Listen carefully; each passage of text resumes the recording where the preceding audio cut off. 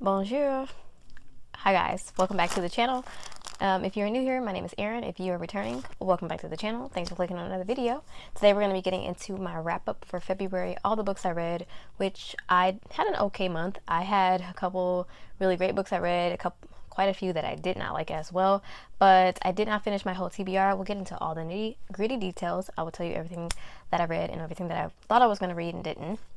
But anyways, you guys, if you enjoy videos about books, reading, this is definitely the place for you. I do a couple videos like this a month. I also do movie reviews, or first-time reactions to movies as well. And, of course, makeup videos as well. As you can see, I have my beautiful pink and purple look today. So if you enjoy any of those topics, it's just kind of a all-encompassing type of channel. You know, we do different things on here, and we have a good time. So think about subscribing to the channel, hit that subscribe button down below, and if you like this video by the end, then give me a thumbs up. So we're getting into reading. What have I been reading lately? I will let you guys know what I've read lately. Alright, so for my February spread in my reading journal, I'm loving having these checkups as well. I am really enjoying this journaling process I'm going through, and I'm just really loving the journaling aspect of the reading that I'm incorporating this year. I've always loved writing and journals and just, you know, lists and things like that, and I've always loved you know, just keeping a record of what I've read, but I've never really been consistent with it and or had a reading journal. So I'm doing this year, and it's just been so much fun. So my theme for the month of February was obviously Chronicles of Narnia. So as you can see, I have quite a few little things here, visuals. I actually looked up some different art tutorials on how to make it look like Narnia. So the lampstand, I looked up a video on YouTube, someone helped me draw it. Then I just posted a couple of the little books here, mini pictures, and I drew, or I didn't draw that, I printed that off as well. But as you can see, it has that Narnia theme, and I love this spread. My last spread, I did Harry Potter for January, which you can probably see it in my last video, or let me just flip to it. And I did it as 2 pages. So I really loved this spread as well. I really love how it came out, but I decided to go with 1 page because I realized I don't have that many pages in this journal, and I'm kind of one of those people that kind of will, you know, people say they use multiple journals a year for the reading journals, and I'm just kind of one of those people. I'm like, I want it to be all in one journal. I don't know if I'm gonna change my mind through the year, but I already noticed that I'm quite out of pages. So let me stop talking so much about the journal. Let's actually look at what's on the journal. So for February, I had a TBR of 1, 2, 3, 4, 9 books, which is quite ambitious, especially because February is a shorter month, and I was quite busy in February with a lot of different things. So we'll get into it. I started off with a lot less on my TBR, but then as the month went on, I started adding things to it, and so I'll tell you guys what I actually read of that. But I had The Diary of Maddie Spencer, which would have been a reread. I did not end up reading that one. Half Sick of Shadows, which is a book that I have on my shelf, and I got it from Book of the Month. The Kissing Game, which I got from the library. How High We Go in the Dark, another one I own. The Handmaid's Tale, another library pick. Psycho, another library pick. 12 Years a Slave. Fushigi Yugi, which is a manga, and then Where the Heart Is. So I ended up reading some of those and not all of them. So for February, I kind of lost track of my thing here, but I read pretty much almost every day. I'll have to say probably, especially like within the last week or so, I haven't read every day, so I'll kind of estimate, probably read about maybe within the past 7 days, maybe 4 of those 7. So didn't do like January where I read every single day, but fairly close. I didn't listen. I think the reason why I read every single day in January is because I was listening to an audiobook. I was pretty consistent. When I finished one audiobook, I would just go ahead and start another one. So for February, I'm going to just go ahead and circle a couple of random days throughout the last week, and that's still really good. Like, not every single day that I read, but really darn near close. So then I have at the bottom the books that I did read, which I need to add my most recent one. And so in total, I read 6 books for the month of February. Not as much, definitely not as much as I read in January. In January, I literally read 16 books. So a huge jump there. But again, like I said, a lot busier month, quite a tiring month as well. Even though we did have a short break in February from work, and I'm a teacher for anyone that's new. And I just didn't read as much this month. So maybe I was burnt out from reading so much in January that this month it just wasn't happening. So 6 in total, but let's go ahead and hop into the books that I actually starting off read. We're going to just go in chronological order of when I read these. I first read Survive the Night by Riley Sager. This one was one that bled over from January, actually. I finished this one February the 3rd, so very early on in the month, and I actually listened to this one on audiobook. I got the audiobook from Libby, which is the library app. So the library app, Libby is what it's called. If you have a library card, you can go on there, check out audiobooks, and this is what I did for this particular book. This one is a story about this girl named Charlie Jordan who is ready to leave her college campus after her best friend is killed by the campus killer. So she finds a ride with a stranger from her school. Only issue is that Josh, it may be the man behind the Josh, the one who is driving her, may be the one that is behind these killings. And so for this one, I had to start off by saying I just found the characters in this one to be ridiculous and the plot to be quite ridiculous as well. So this is one that was rated a little bit lower for me this month. This is my first introduction to Riley Sager, and maybe not the best idea to watch reviews of books that you've never read the author of, but from a couple of my people that I really enjoy here on YouTube that do booktube and book reviews and things, there's mixed thoughts on Riley Sager. But this is my first book from this author, and for me it just was not the best introduction because I just didn't really vibe with this book. I gave it a 2 out of 5 stars, or in my personal rating, which I do letter grades, a play off me being a teacher, I gave it a D+, which would be about 2 stars. Again, this book, I just felt like the main character was someone that was just so relatable, in the sense that she just was making every single wrong choice. I feel like, especially after your friend, like her friend just got killed by the campus killer, and she's getting in the car with a stranger that she's never met, never seen around campus, and hitching a ride with this person to go back home. Strange choice. Also, like, even though it was engaging, like I was really interested to see where it was going, it was a very easy audio listen. I did enjoy the audiobook, I'll give it that. The narration was pretty solid, although sometimes there was some annoying parts with the narration. I just felt like the way that the voices was not really differentiated that well. But anyways, I give the narration about like a 3-star, and engagingness I would say maybe about a 4, but everything else is fairly low, especially the plot. Like, who in their right mind would get in the car with a stranger, especially a woman, alone at night, and he has suspicious behavior before you even get in the car with him? None of those things are ringing a bell for me. So I just feel like Charlie, our main character, she just really made a lot of dumb decisions, and I just don't know how this character was even written. So for me, it just didn't do it for me at all. Yeah, so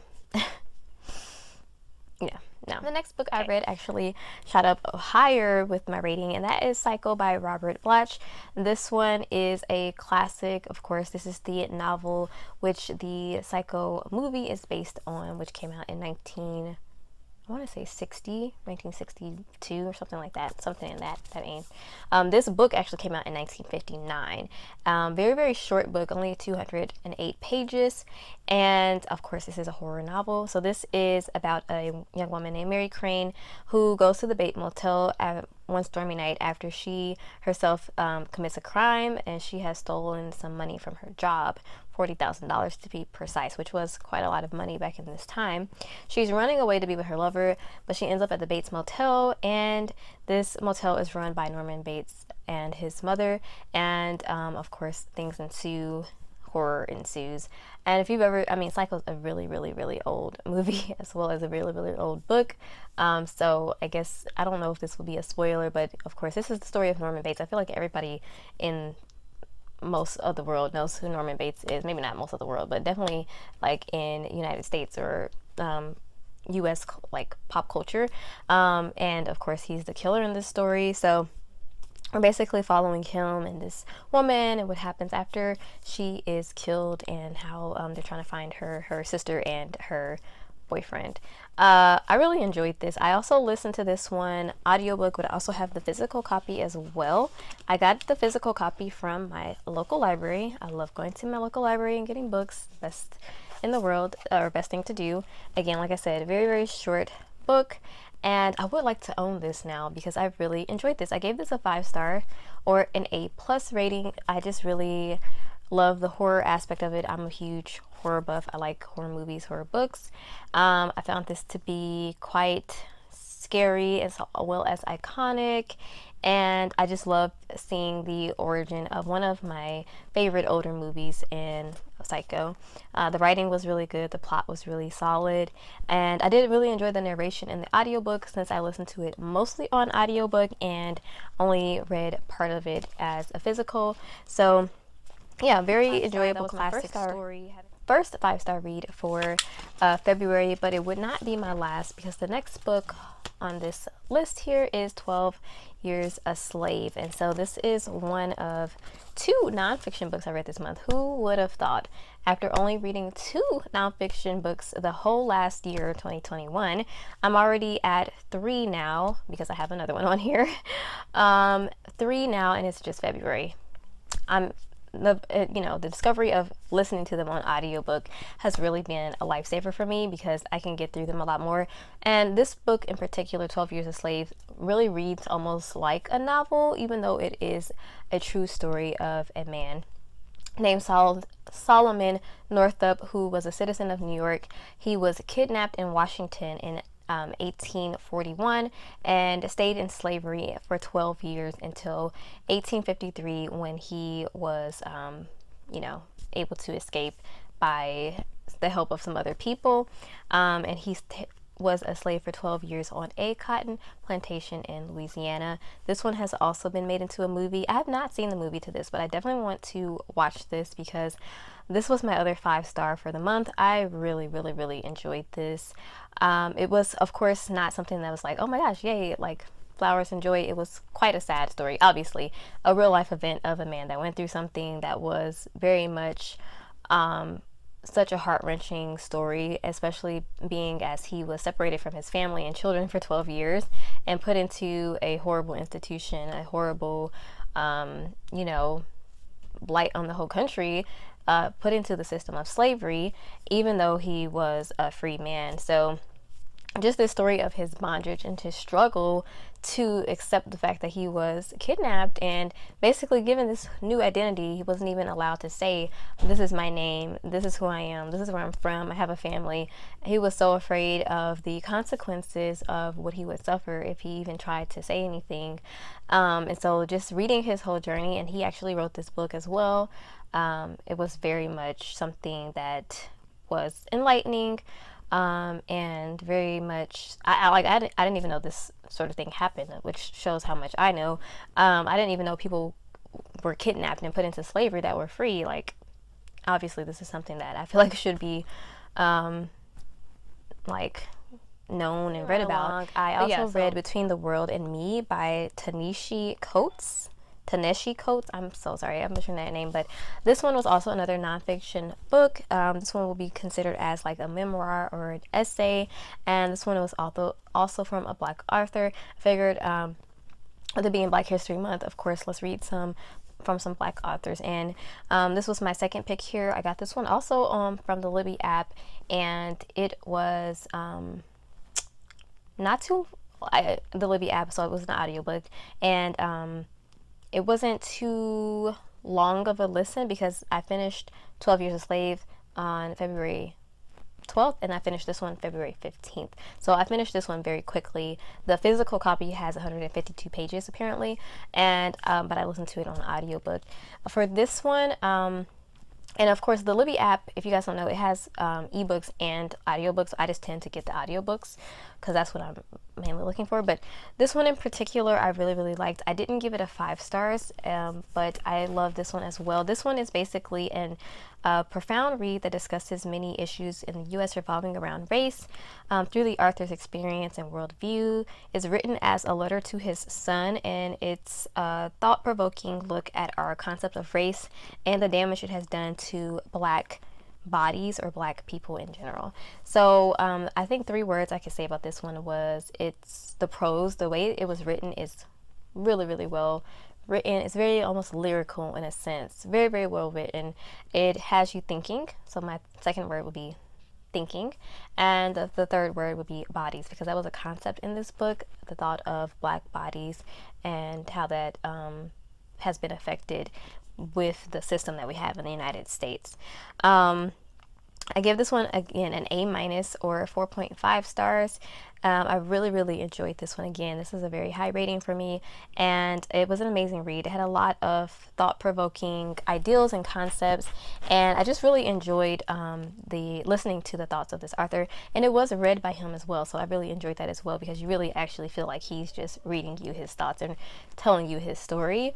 So I really enjoyed it. I think the reason why I didn't get a 5-star for me, even though I really enjoyed it, were just a few things in it that I didn't necessarily not vibe with or understand necessarily. Being as he's a black man, his point of view definitely obviously would differ from a black woman, but overall I think that this was a very interesting read, and I think it should definitely be something that almost everybody reads. Like, should it be required reading?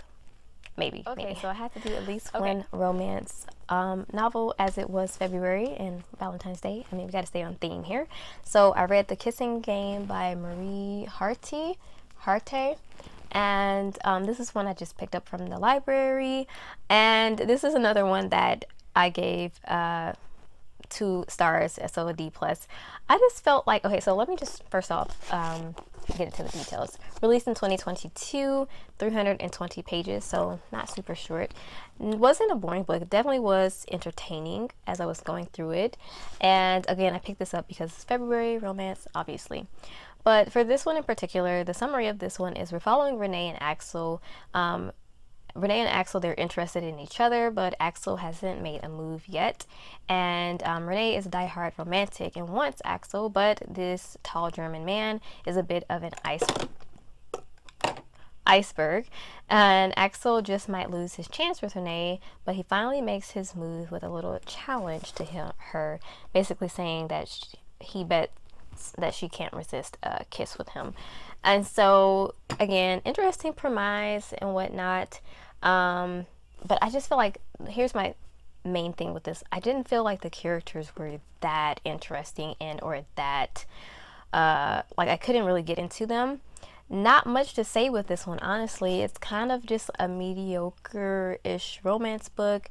It's something that you can kind of just get lost in and read, and it's almost like how, you know how you put on movies, some movies you can just put in the background and then do something else. This is that in book form, you know. It's like something that's kind of just like a fluff read, and not to say that it's a bad book, not at all. It's just it didn't do much for me. It didn't do much for me. And also had a lot of elements of racism in it, because okay, we're dealing with a black woman and a white man in this, and within this town there's a lot of racist, like, white supremacist groups and characters in this, which I don't know if was necessarily necessary within this story. But yeah, that's my thought on that. 2 stars overall. The last book I finished, oh my goodness, started this in January. I wanted to finish this in January, but ended up not. This was actually my January book of the month pick that I picked, and I definitely wanted to start this year, challenge myself to actually reading more of the book of the month books. I love getting them. It's like a Christmas present every month, but you actually have to read them. So I picked this one up, and for my January book, and that's because this was one of the most interesting one for me. January, I didn't find the books that interesting, just to be honest, which is something that might happen with the subscription box. You can always substitute the books though, or skip the month with the book of the month, which is what I really like about this subscription. But I went ahead and picked this one up because this one did sound the most interesting to me, and also it's a black author, and I think this is her, I want to say this is her debut novel. So I definitely, yeah, this is her first novel. So I definitely wanted to give this book a chance. I'm always here for, you know, the black authors. And so I picked this one up. I got into it. I was enjoying it, but it just really started to slow down for me about the halfway point. So this book is following 2 characters of Byron and Benny, who are brother and sister, and they're kind of estranged. The whole family has been estranged, but then the mother dies, and she leaves behind a voice recording for them to listen to, of some things that she wants to say to them, as well as kind of like a strange inheritance, as well as some family secrets. So that's basically like a very quick, terrible description. Sorry, I'm not really good at summarizing. But getting into this one, first of all, this is a chunky book. And I do like the way this one is set up because the chapters are really short. So it makes you feel like you're reading like super fast. Because like their chapters are like very, very short. So for example, you got this is the beginning, and then like you flip 1, 2, and there's another chapter. So that was one thing I did enjoy. But I'm not a huge contemporary reader. Like I would categorize this as like a contemporary fiction. I'm not a huge contemporary fiction, just straight up contemporary fiction reader. I like my fantasy. I like my romance. I like, you know, horror. I love, you know, even throw me some sci-fi or dystopian. Those are my wheelhouses. And I love a historical romance. I'm not a very big contemporary fiction reader, just point blank period. So that was already one thing against it.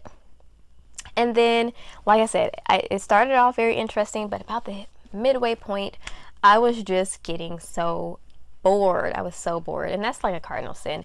You can have a book that's like ridiculous, like Survive the Night, totally ridiculous. But it was engaging. I could get through it. I was interested to see what was going to happen, even though I kept saying this is really dumb that this woman would get in the car with a stranger.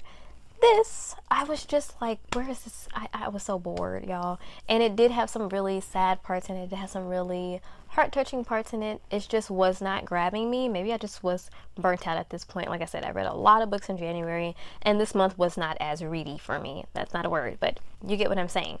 I did finish this one on the 25th, so just 2 days ago, and I'm sad to say I really should have just DNF'd this book, honestly, but I have an issue with DNFing. I'm trying to work on it. I was very close to doing so, but I really did want to know the family secret and get to like the big reveal at the end. So what I did, this is kind of cheating, I did already finish about maybe 60% of the book, so I kind of just skipped a little bit and then like just picked up from here, and I feel like I didn't miss much, and that should tell you something.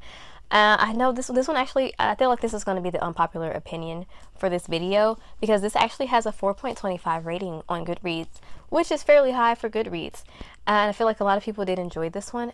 I don't know, guys, I don't know, I just didn't. Not a bad book, that's the thing, it's not a bad book. It's well written, it's got a lot of, like I said, those heart-touching moments, and a lot of nice like cultural things as well, with the black cake that's introduced in here. But again, it felt like we were just jumping from thing to thing. They started introducing way too many characters, which I was just like, I can't.